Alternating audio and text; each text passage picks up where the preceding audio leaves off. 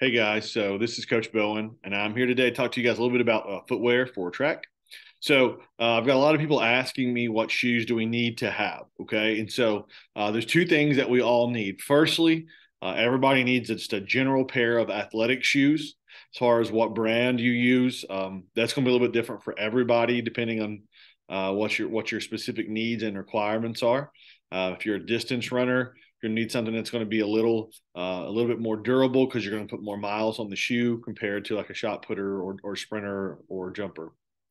As far as the brands for that go, guys, it doesn't really matter. There are quite a few different brands that are available: Nike, New Balance, Under Armour, Hoka, um, On Q's. They all make really good shoes. Asics, Mizuno's.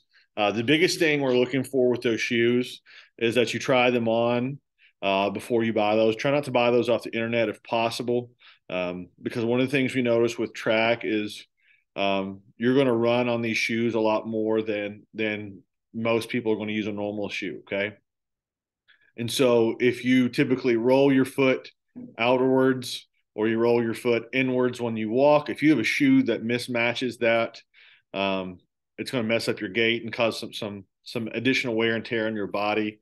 That's not really necessary. So I would suggest you actually look at a pair of shoes that helps that matches really well. Additionally, you want to look for things in the shoe like that they are not necessarily. You don't want to look for a trainer typically. Okay, I want to show you a website here really quickly. I'm going to share my screen with you, and so um, there are a lot of different websites we can use. Okay, so one of the ones I like to go to, we have locally. I'm just going to go to Academy Sports. Okay, we have that really close by. That's in Cookeville. Um, and so when I go to footwear on Academy, if I'm going to go shop at footwear, there's some things I want to look for.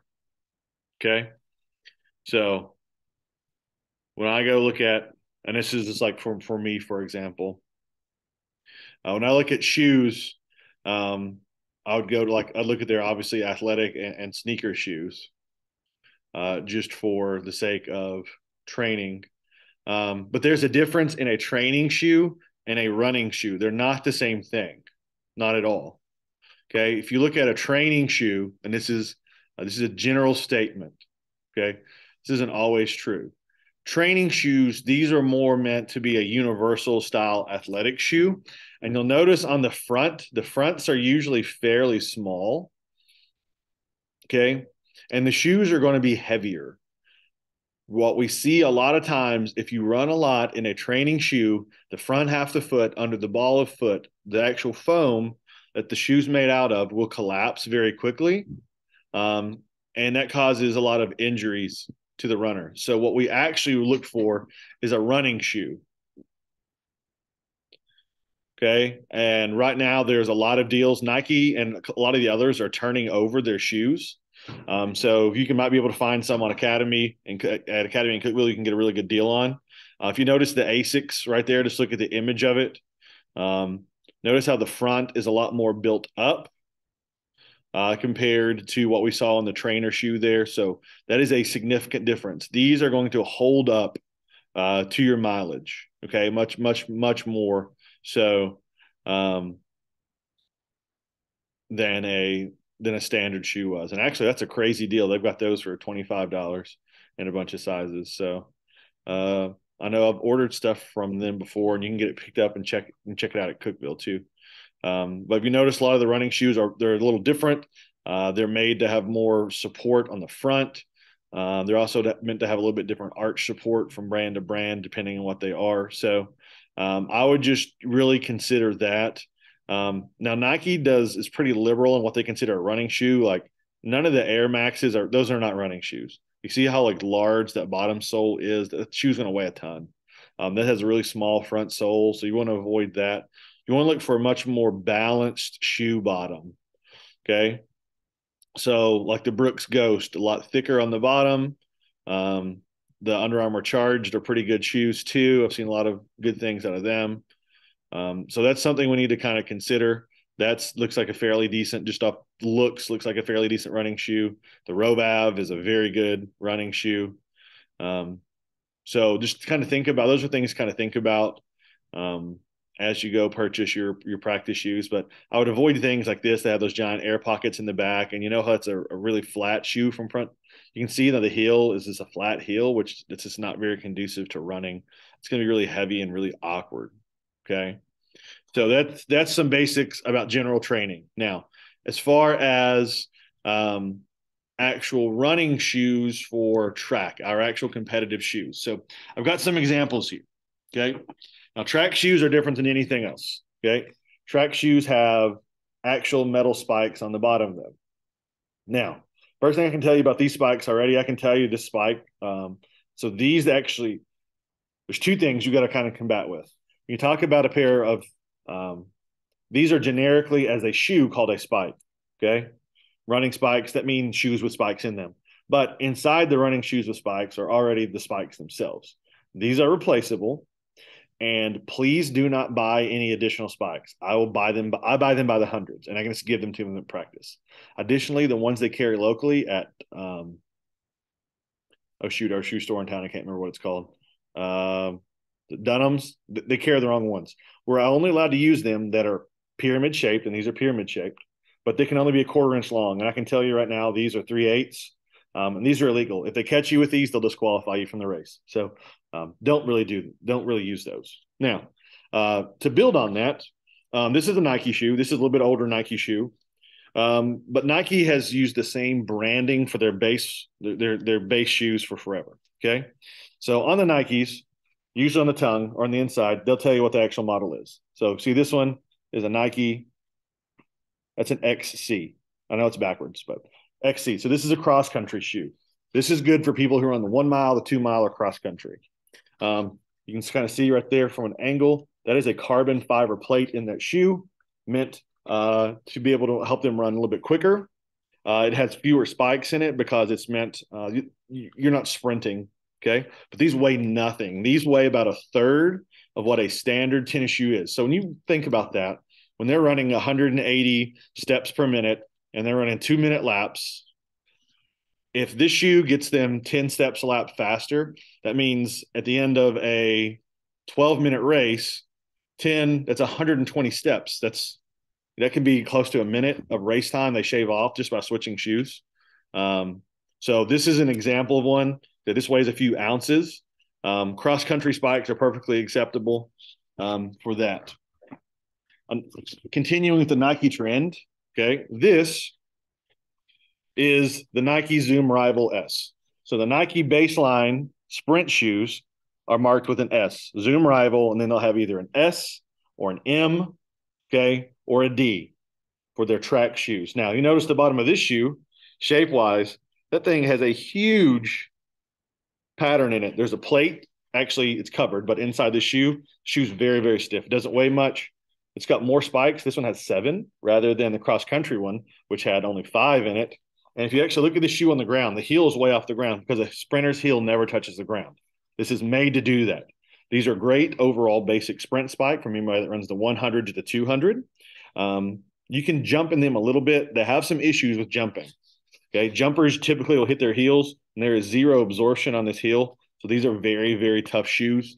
So if you know you're jumping, these can be a little harder to jump. The Nikes are a little harder to sprint and jump with just because of their general construction.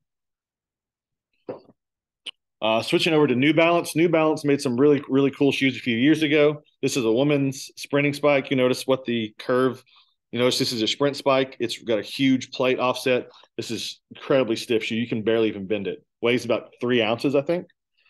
This was one of the ones you can tighten by twisting. You'll notice this is a short sprint spike because this is like a 100-meter shoe. Not even great for the 200 meters because it's really, really rigid. But this is a great spike. These were some of Lauren Randall's spikes back in the day. She just left them in the office. Okay. So this is Nike. This is a Nike Zoom Rival D. So Zoom Rival, once again, and this is a distance shoe. So it'll look like that typically on the tag. Now you notice the profile on this shoe is much, much, much flatter compared to this. Okay. So profile there versus profile there, much flatter. These also have a heel in them. They have a cushioned heel.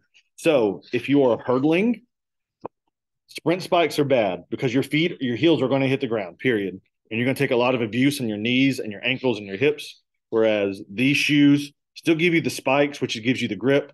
Tennessee, it rains a lot too. So the spikes are important to have as far as actual racing. And you can use the same set of spikes for 4 years. We don't use them that frequently.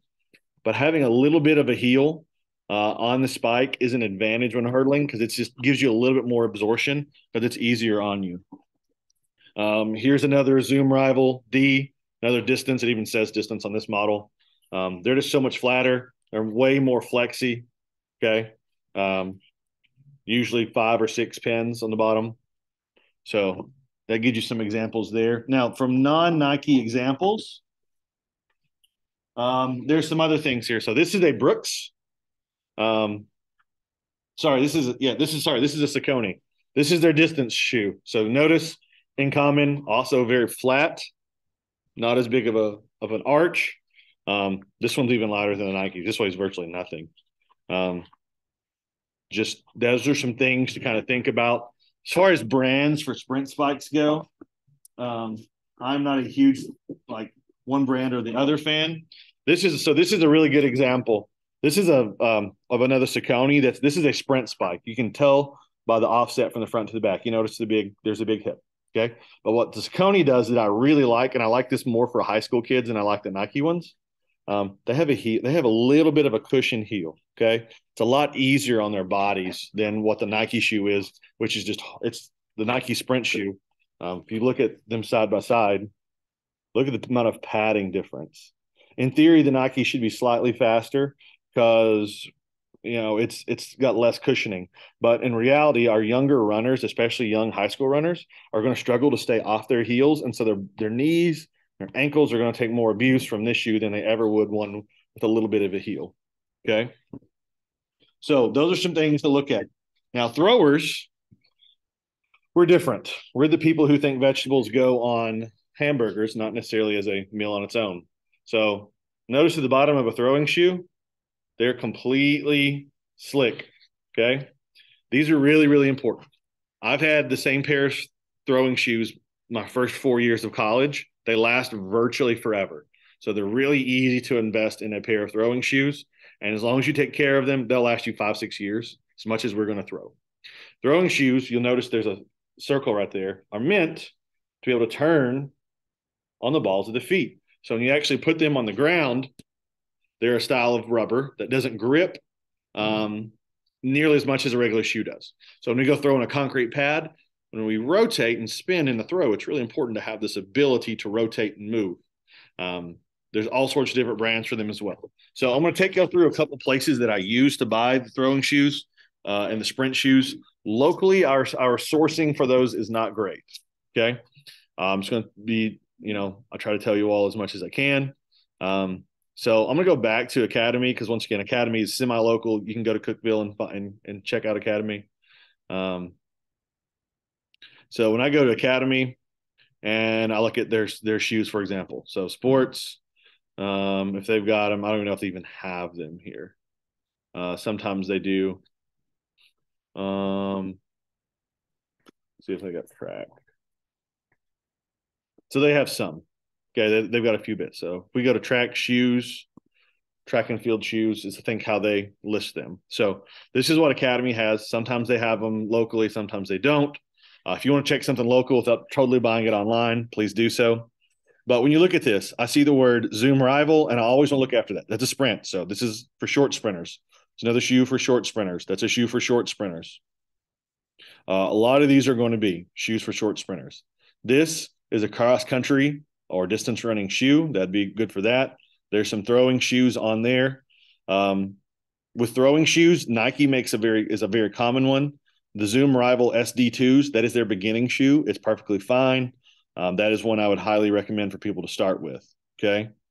But these are some of our better options, and they have a lot right now. Typically, what track shoe models do is they turn over somewhere around February because that's when everyone buys them. So you can usually get stuff cheaper at this time of year. Okay. Now, my throwers, you notice this shoe, the Zoom Rival SD2, looks a lot like this Zoom Rotational 6. They look alike, but they function very different. This shoe is a slick bottom. This has a little bit of grip on it. So this is harder for new kids to throw in.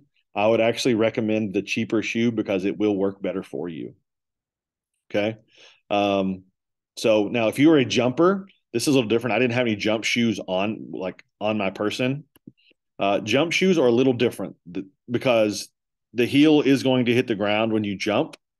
So typically, a jump shoe has a little bit different construction because it is made for the athlete's heel to hit the ground. So if you're going to be a long jumper specialist, um, and that's your main event. Those are worth investing in. You know, they look different. They have a little bit different construction. And these are fantastic. Those are great deals. That's a really, really good deal on that there.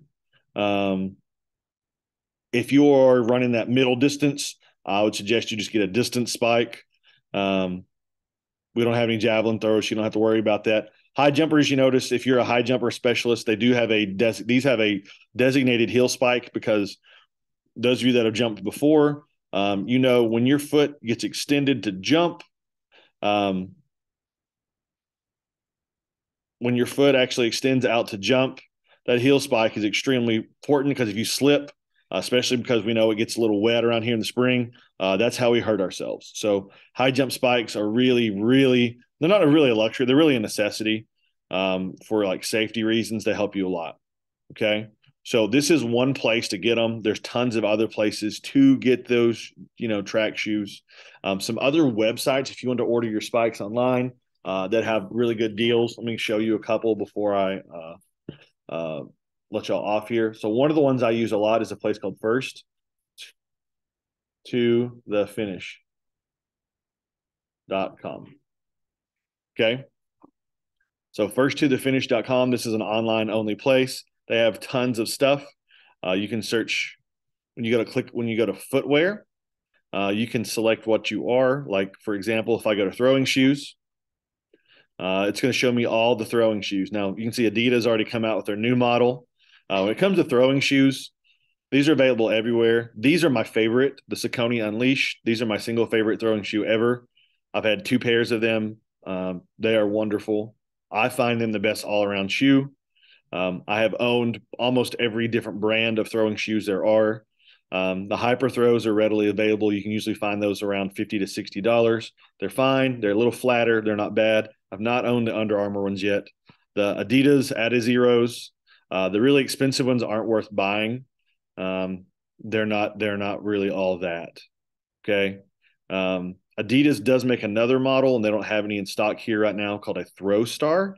They're about $65. I think that's what Poppy has, and they are wonderful. They are the best beginning throw shoe, probably in my opinion. I like them better than the Nike as far as for beginners, and they're a little bit better than these. This is what I showed you earlier that I have.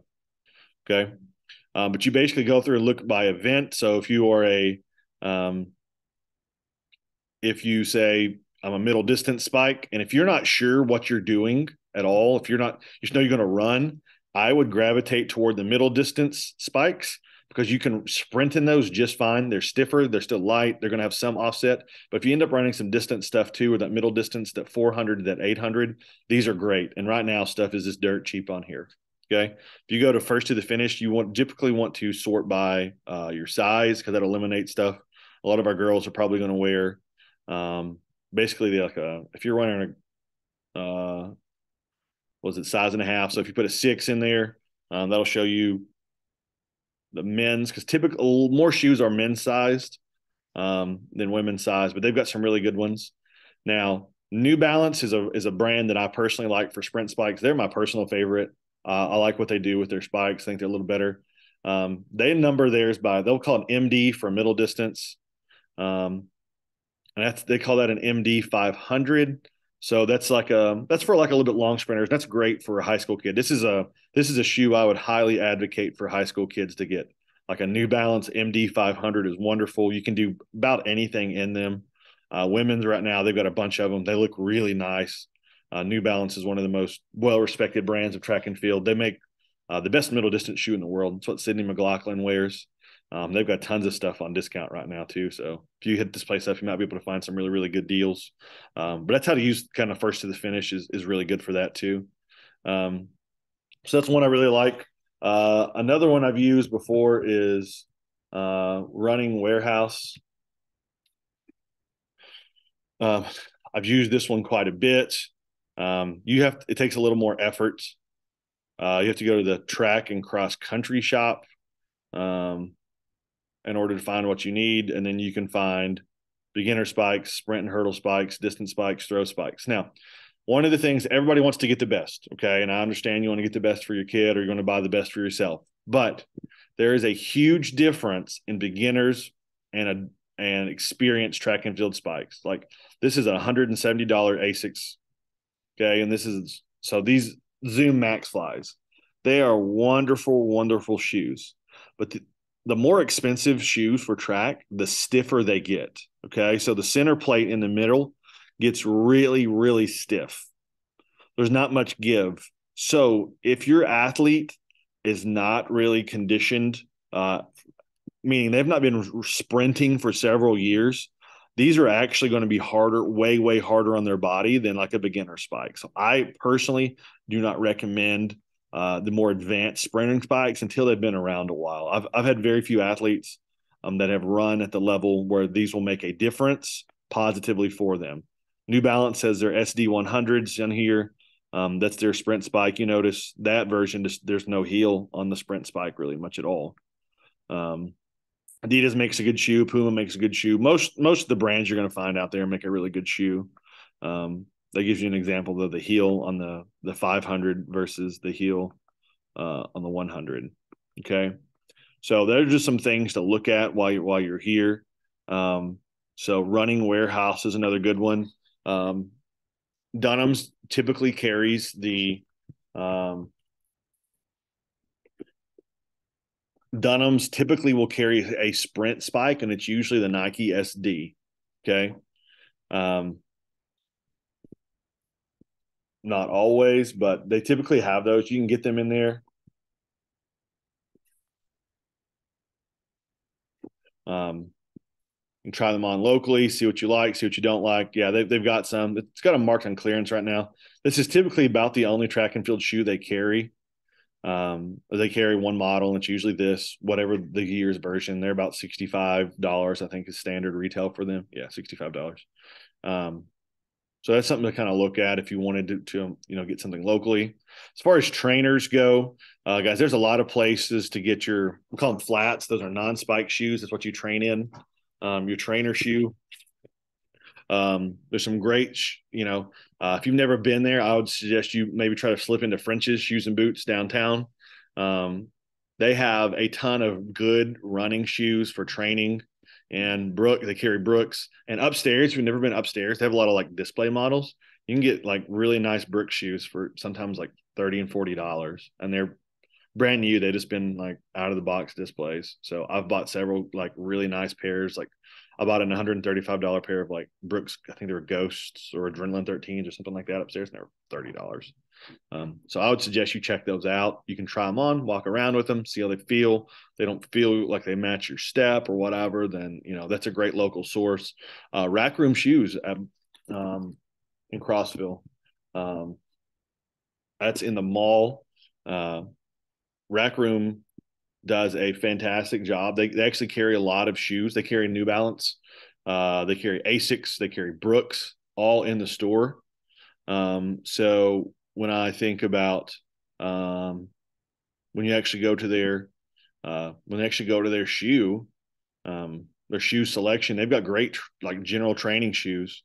I mean, they carry, here's a set of nice Brooks running shoes they carry in store available. The Levitates for that is unreal. Those are in stores. You can try them. That's another nice local place because I don't know, I'll try to shop in town if I can. Those two definitely had them. Dunham's usually carry some running shoes as well. So if you have specific questions about them, please feel free to reach out to me. Say, hey, will these work?